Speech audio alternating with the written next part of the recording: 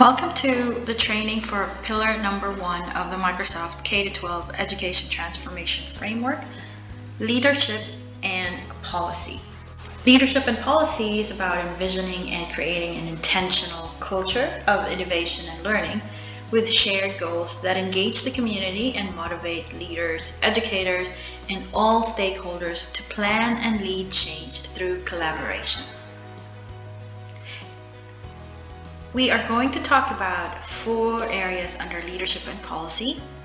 That is vision for change, strategic planning and change management, continuous improvement and culture, and community engagement and partnerships.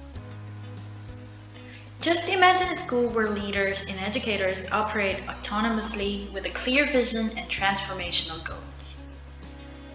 A system driven by policy with no surprises. Stakeholders are proactive, informed, and prepared to solve all problems as they come. A system where educators and learners embrace growth mindset, acknowledging challenges and facing them without fear of failing. And a school that has involved community with shared goals and lots of great ideas. In this course, you will learn to build the foundation for your school with the latest in leadership and policy. Deep and sustainable transformation of the education system happens only with the support of people at every level and partners: schools, local authorities, universities, teacher training colleges, and national governments. The outcomes of transformation include an inclusive vision representing the aspirations of students, teachers, leaders, and the community. Strategic implementation plans and strategies that support the transition. A positive system culture embracing change through a growth mindset. And lastly, community partners and school stakeholders working together toward a common goal. Objectives for this course include developing a school-driven vision that represents the aspirations of learners, educators, and the community, creating a strategic implementation plan or implementation plans, identifying strategies and tactics to support stakeholder groups through the transition, building a positive system culture, embracing change through a growth mindset, and devising a plan for community partners and school stakeholders to work together on a common goal. Let's start with Module 1, Vision for Change, the first area under leadership and policy. For your school, you need to build a shared vision that includes the aspirations and needs of all stakeholders. To remain current, the vision should be a flexible, living document that evolves with technology and end user needs. Today, students will graduate into a world we do not know yet, and into a workforce that demands skills for jobs that don't yet exist. Now, how then can we best serve these students? The answer is that we must equip them to be lifelong learners. By anticipating the future through research and studies and channeling this knowledge into everyday classroom, educators serve the next generation of students. One thing you need to do is read the Class of 2030 white paper available in the link below or in Educator Center, in the Microsoft Educator Center.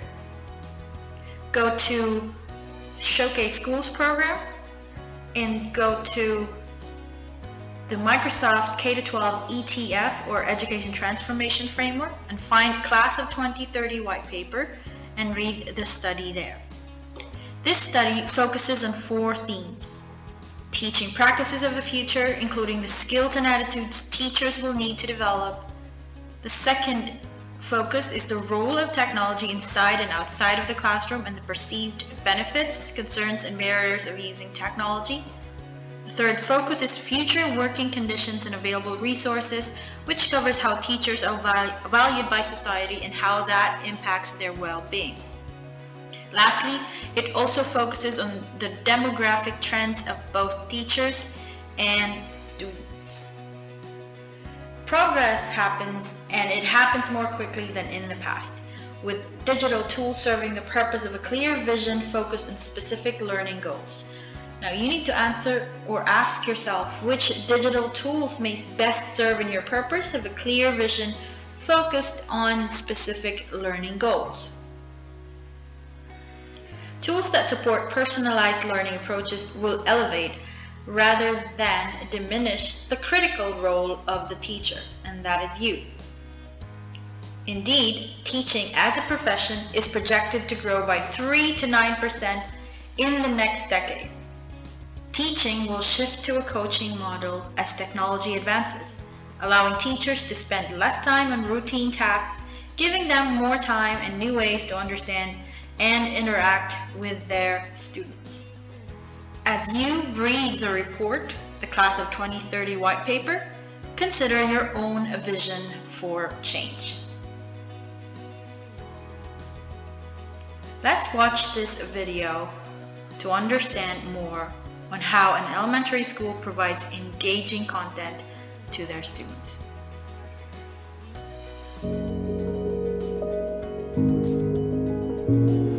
Hi baby, good morning. It's our jobs as teachers to find the ways and the tools for personalized learning. We're unique and we're different, so we're not all going to learn the same way. Personalized learning in my classroom looks like everyone doing the same task, but in a different way. Miss Grace is amazing. She's the best reading teacher in the whole world. Miss Grace she's a great teacher. She'll go above and beyond figuring out what she can do and how she can tailor her instruction for even just one kid. We really do our best to serve the whole child. I know that teaching is my purpose. It's why I was put on this earth. There's so many different ways the kids can learn things. There's no one right way. Absolutely. Finding that way for that kid, and then it's off and running for them, you know? I love Class Notebook. I've often thought, where has this been my whole entire teaching life? Put them together. Advice. Good job.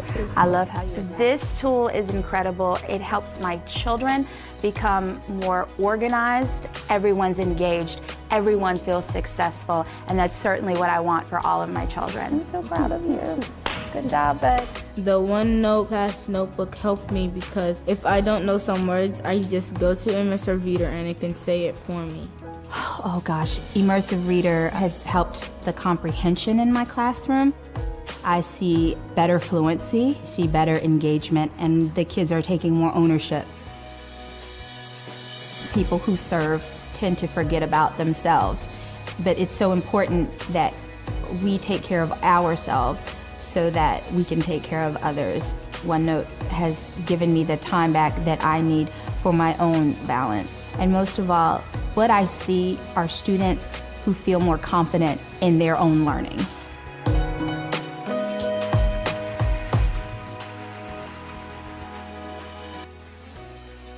Here are the things that you need to do as a leader. Number 1, set up a personal education transformation framework OneNote notebook to support your work during this transformation process. Make notes and add links that you can reference later as you read pages 1 to 9 in the Class of 2030 White Paper. Second, set up a Microsoft Teams workspace for your Education Transformation Framework project. Invite stakeholders to join.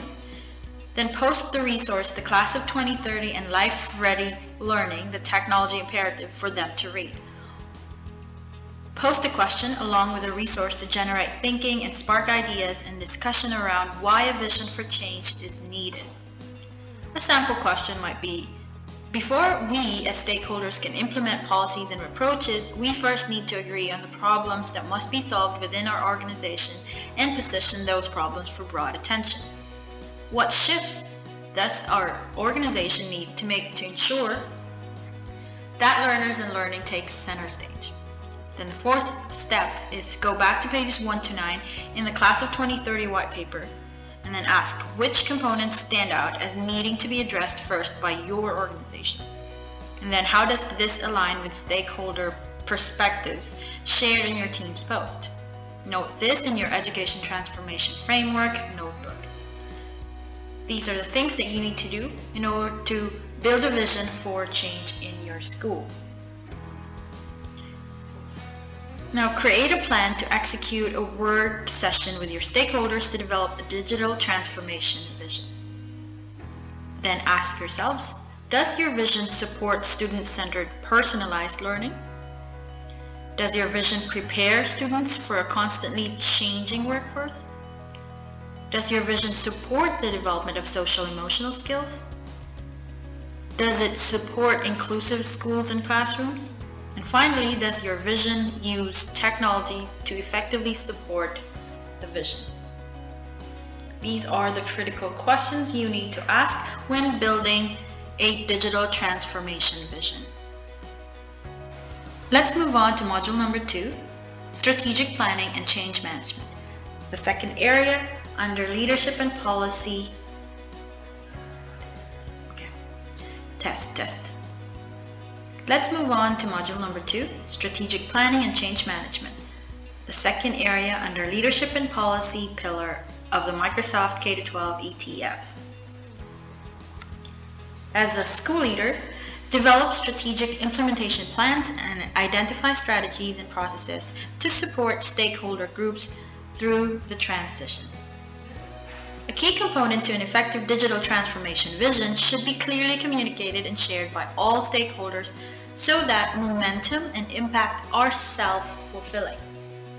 These include processes for effective management, develop monitoring process or practice systems to ensure continued growth is occurring, and lastly, monitor that all staff are implementing inclusion and accessibility tools and features to encourage the greatest possible learning outcomes. Before any work can happen, it is critical to identify the stakeholders who will help to both decide and execute the goals of the school system. So how do you do this? Number 1, create a survey using Microsoft Forms for input from school leaders, educators, parents, community leaders, and other contributors who are considered important stakeholders for input on student technology needs that align to the vision. For a more comprehensive result, use the Microsoft Transformation Survey, which aligns to Microsoft's Education Transformation Framework. The figure or the image that you see there is the ETF, or Education Transformation Assessment Tool.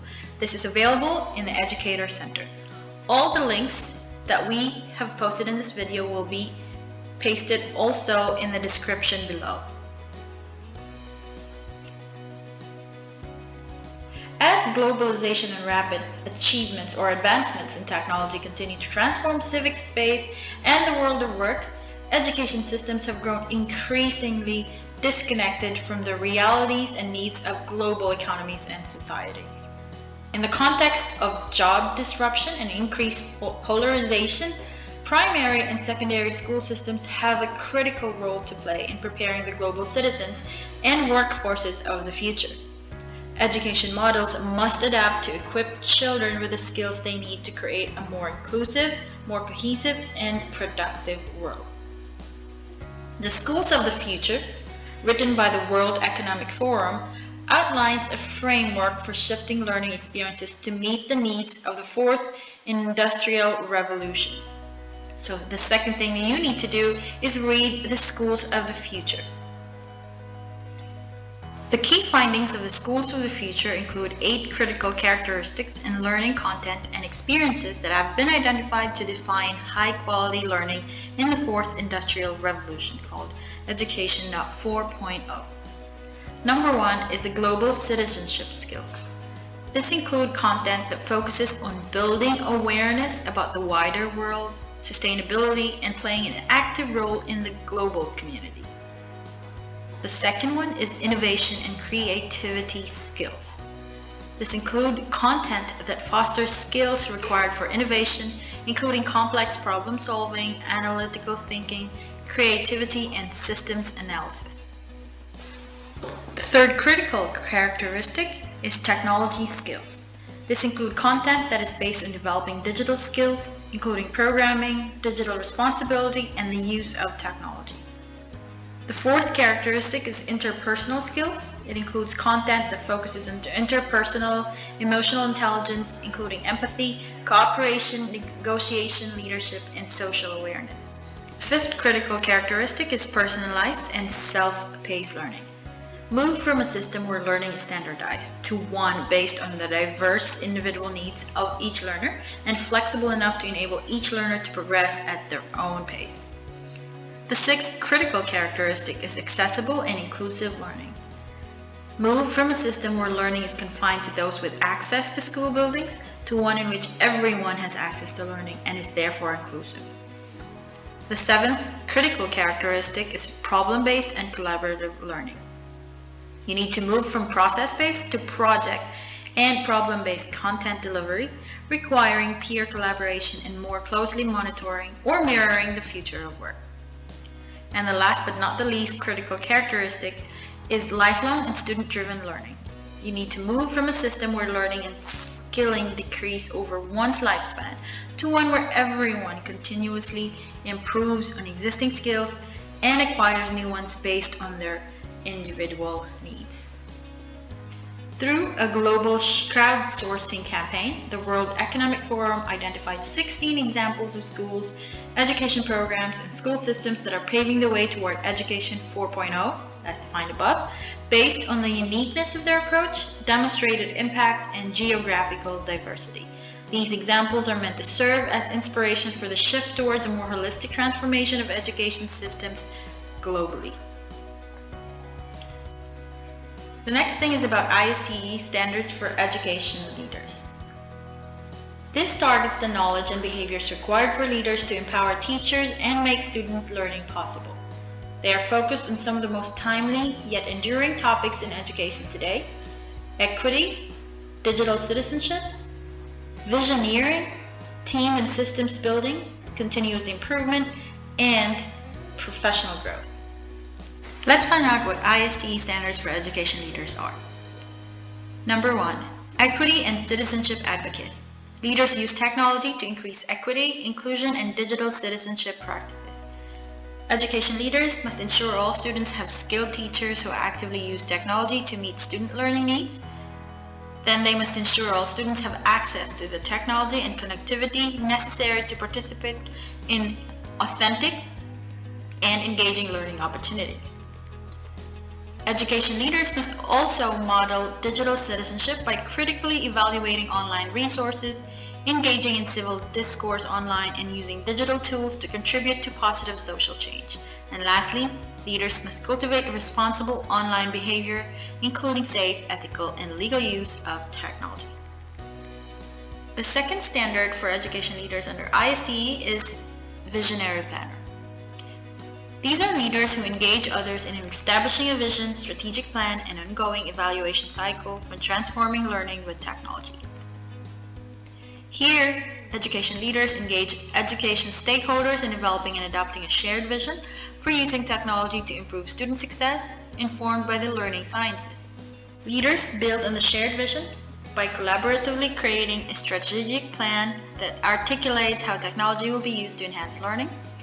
They must evaluate progress on the strategic plan, make course corrections, measure impact, and scale effective approaches for using technology to transform learning. They must communicate effectively with stakeholders to gather input on the plan, celebrate successes, and engage in continuous improvement cycle. And the last one is they must share lessons learned, best practices, challenges, and the impact of learning with technology with other education leaders who want to learn from this work. The third standard for education leaders is empowering the leader. Empowering leaders mean they create a culture where teachers and learners are empowered to use technology in innovative ways to enrich teaching and learning. They must empower educators to exercise professional agency, build teacher leadership skills, and pursue personalized professional learning. They must build the confidence and competency of educators to put these standards for students and educators into practice. They must also inspire a culture of innovation and collaboration that allows time and space to explore and experiment with digital tools. They must support educators in using technology to advance learning that meets the diverse learning, cultural, and social-emotional needs of individual students. They must also develop learning assessments that provide a personalized, actionable view of student progress in real time. The next standards for education leaders is systems designer. Leaders build teams and systems to implement, sustain, and continually improve the use of technologies to support learning. Leaders must lead teams to collaboratively establish robust infrastructure and systems needed to implement the strategic plan. They must ensure that resources for supporting the effective use of technology for learning are sufficient and scalable to meet future demand. They must also protect privacy and security by ensuring that students and staff observe effective privacy and data management policies. And lastly, they must establish partnerships that support the strategic vision, achieve learning priorities, and improve operations. The last standard for education leaders under ISD is connected learner. These are leaders who model and promote continuous professional learning for themselves and others. They must set goals to remain current on emerging technologies for learning, innovations in pedagogy, and advancements in the learning sciences. These leaders must participate regularly in online professional learning networks to collaboratively learn with and mentor other professionals. They must use technology to regularly engage in reflective practices that support personal and professional growth. And lastly, they must develop the skills needed to lead and navigate change, advance systems, and promote a mindset of continuous improvement for how technology can improve learning. Using the ISD standards for education leaders and key findings from the Schools of the Future article, you must identify strategies and processes necessary to support stakeholder groups through the transition. That's the third thing you need to do. The fourth is that in your Education Transformation Framework notebook, create an outline for a strategic plan based on the key ISD standards for education leaders, components of a visionary leader. Consider how you lead your organization in developing a strategic plan for change management based on this outline, where learners and learning take center stage. As a reflection, now that you have an outline, how will you generate stakeholder buy-in? These are the questions you need to reflect on. What support needs are unique to your stakeholder group based on the information you have today? How will you provide this support to individuals and groups? Second, consider how a collaborative platform like Microsoft Teams will provide a space for stakeholders to share, ask questions, and iterate on a digital transformation plan. Note this in your Educational Transformation Framework notebook. And lastly, vision and mission of the school should be well communicated and ingrained with all stakeholders. Trust but verify that all policies are in place and working effectively. Continue to adjust as needed to streamline or problem solve for new issues that arise. Let's go to the third module of Leadership and Policy, Continuous Improvement and Culture. As the education leader, continuously monitor progress and measure results while fostering a culture of organic growth, improvement, collaboration, and innovation. To truly usher an impactful change, leaders must transform behaviors, both learning behaviors of students and teaching behaviors of staff. Education leaders at all levels can benefit from applying the planning, monitoring, and evaluation cycle and outcomes-based planning and evaluation to education transformation initiatives. Monitoring and evaluating can help education transformation programs define and measure quality indicators and measures of the education transformation process, gauge progress toward desired educational outcomes, increase stakeholder participation, and empower school leaders and teachers to build and sustain transformation in schools. This is from Fresno Personalized Learning Initiative Year 1 report. If our students are to thrive beyond school, they will need evidence of their creative, social, collaborative, analytical, and digital competencies. As you read Fresno Unified, The Future's Challenge, and 21C or 21st Century Learning Design, consider why having a plan in place for ongoing process or ongoing progress monitoring and measuring results while fostering a culture of organic growth, improvement, collaboration, and innovation is key to student and organizational success. This document is available on this link, but will also be available in the description below. Rethinking school education strategy is imperative to growth toward behavioral change. Many policies around the world focus on improving teachers and teaching. Relatively few are driven by a behavioral change strategy. Improving children's learning is much more than simply changing the level at which they learn. It is changing entirely their learning behaviors at school, in the classroom, and at home. This becomes even more important if the growing focus on the 21st century skills, complemented by significant technological change in the classroom, is to truly transform the way children learn. Improving teaching requires teaching practices or behaviors in schools to change. It is impossible to change education without changing teaching practices. Therefore, almost by definition, improving teaching is a behavioral change process. High-performing education systems lead by applying a behavioral change strategy, the parameters of which are determined by the evidence base. This nuanced approach profoundly impacts the effectiveness of the strategy at all levels of education.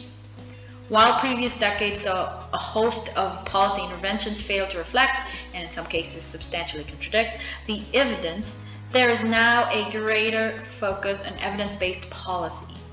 Improving teachers and teaching is the most productive reform that policymakers can implement. An effective change strategy focuses on organizational change and individual behaviors. At its core, it focuses on implementation and alignment because the strategy must detail how behaviors will change. The next one is that learning has shifted from a focus of knowing to a focus of doing. Students are now required to engage in more analytical thinking and innovation while expressing creativity, initiative, and emotional intelligence. Now, how can student growth and progress in these critical skills be measured? In which of the growing skills are students actively engaging? So after reading Fresno Unified, the Futures Challenge, and 21C Learning Design, consider your organization's current plan for measuring continuous growth or continuous improvement. So one of the things you need to do is to develop a plan for monitoring and ensuring continuous improvement. Consider measuring both opportunities for professional development and impacts on student learning. Do you have an ongoing plan for developing teacher-leader capacity? How will you measure growth? And consider reaching out to Microsoft for support in developing a solid plan for continuous improvement, data collection and analysis, and with building teacher-leader capacity with synchronous trainings and asynchronous online courses through the Microsoft Educator Center. Here are reflections that you can make. Consider your organization's capacity for implementing and teaching students the tools required to meet the learning needs of the class 2030. Reflect on these questions. What is included in your organization's current plan for continuous improvement? What are you measuring and monitoring? What is working in your school? What needs to change? And then what support or training can Microsoft provide? Note this in your Education Transformation Framework notebook. Let's move on to Module 4, Community Engagements and Partnerships, the last area under Leadership and Policy pillar. You must continuously enable effective transformation through community engagement and a coalition of partners with complementary competencies and knowledge. Let's talk about PPEP, or Public-Private Educational Partnership, and how will this impact learning outcomes? PPEPs, or Public-Private Educational Partnerships, are contractual relationships between governments and private sector entities. They are catalysts for systemic change. PPEPs mobilize individuals, organizations, and communities, tapping the power of education. They combine transformational leadership, shared goals, and community values to create educational access, equity, outcomes, quality, and ethical choices. Digital technologies are an integral strategy in this transformation, driven by a community for innovation that harnesses the human imagination and creativity for changing lives, organizations, communities, and nations.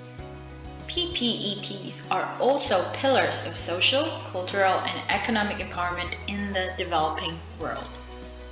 PPEPs have shown to be effective across the globe in impacting learning outcomes of increasing enrollments, improving educational outcomes, reducing educational inequality, and reducing costs. How we start our day matters. Hey, good morning. I want that eyeball-to-eyeball opportunity every single morning with every single child. It's just a really fun school. And to be the first person to come in here is like a good opportunity. This is day 20 with students, and what Microsoft brings to education is second to none. Eric, how about if you tell us just a bit about the campus? Any advice or thoughts for others that are going through that same process? Anytime you have partners like a Microsoft is amazing. I mean, we're looking for all sorts of partners. Unlike most cities at 100,000 population or less, to have an art institute, a music institute, an amazing public library, a planetarium, all on the campus. Those are great learning experiences. So it's important to me that my staff lets kids create. Right now we're learning how to play the violin. I don't think of myself as that good yet, but if I strive for perfection, then I think I'll become good. When thinking about technology, it's only one piece of the puzzle. They've used active learning spaces to support student-centred approaches to learning. Our hope and dream is that we can create best practices that will be role models for every new school creation all around the world. We love that our students are using tools that they'll use in industry, like Teams and Skype and Flipgrid, but then also the vision of the school and the vision of Microsoft are aligned, because the foundation of a school is built around having an environment where students can come in and feel safe. Working with Microsoft that has a similar philosophy on education, we're going to continue to grow, develop that mindset that anything is possible and that we're all in this together. I understand because I'm from Flint. Don't let anybody tell you that just because you're from Flint, Michigan, or wherever city, that you can't be somebody that you know you can be. I'm going to be that person that really cares about you.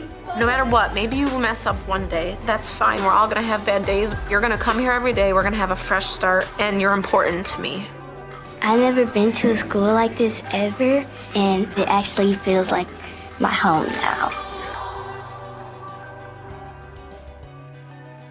Community indeed is a journey. How can leaders address varying definitions and understandings of innovation across PPEPs? There is a misconception that innovation is synonymous with technology. Innovation, in fact, exists along a continuum that includes much more than just hardware and software. Innovation is thinking and creativity. Innovation is new policies, processes, procedures, curriculum, pedagogical practices, and more. School transformation requires synergy among the stakeholders. That's educators, government and ministry leaders, students, faculty, private providers, social service organizations, religious leaders, parents, and more. Indeed, what we should be developing in PPEPs are communities for innovation that collectively embrace innovation in all its guises and creative capacities. Digital technologies create a vast continuum of creative teaching and learning tools for the educative process. In PPEPs, there is one common value to which all partners must commit: the power of education to transform lives, communities, institutions, and nations. Local businesses and nonprofit agencies can also be part of the vision to further student experience and bring the real world into the classroom. Here are things that you need to do. Make a list in your notebook. Form a committee within your school of teachers, parents, and students to work towards actively engaging with local companies and nonprofits. Then, what are your system's most important engagement values? And how will you make sure these values are reflected in the engagement process? When meeting with community partners, engage in the following activity. First, triangle. First, have participants draw a triangle and next to it, write down 3 important points from the presentation or reading they just saw or completed, or write down items that need more clarification. The second activity is square. Have participants draw a square and next to it, write down anything that squares with their thinking or anything they agree with. The third activity is circle. Finally, have your participants draw a circle and next to it, write down anything that is still circling in their head or the questions that they have. Use this exercise to help stimulate thinking, ask thorough questions, and help with final decision making. When forming community partnerships, it is important to remember the keyword, partnership. This is different than donations or school support. Partnerships mean both sides benefit. Clarifying partnership expectations is key to a successful endeavor.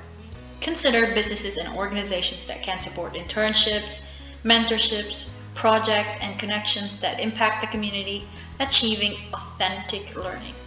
Be open to all community resources, no matter how small, that could provide opportunities to prepare your students for their futures. Reflect on these. Launching a successful public-private educational partnership requires leaders to establish a commitment to developing a long-term plan that actively works to engage the community. How well will you accurately anticipate future trends and their consequences, bring creative ideas to fruition, recognize strategic opportunities for change, and create competitive and breakthrough strategies?